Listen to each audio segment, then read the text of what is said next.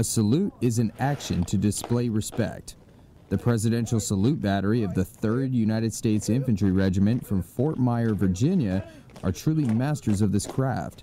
So much that even a little rain won't stop them for training for their big day.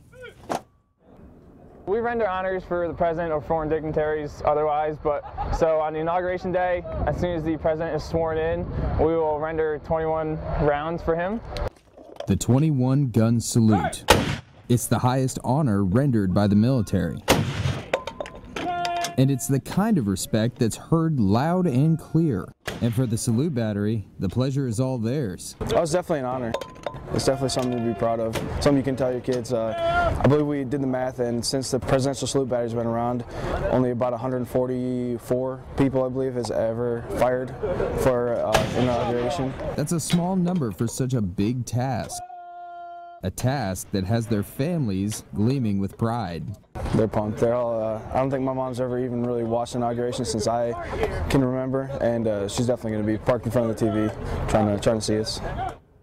The Old Guard is the oldest infantry regiment in the entire United States Army, and plans to start the inauguration parade the only way they know how, with a bang. Reporting from Fort Myer, Virginia, I'm Army Sergeant David Greeson.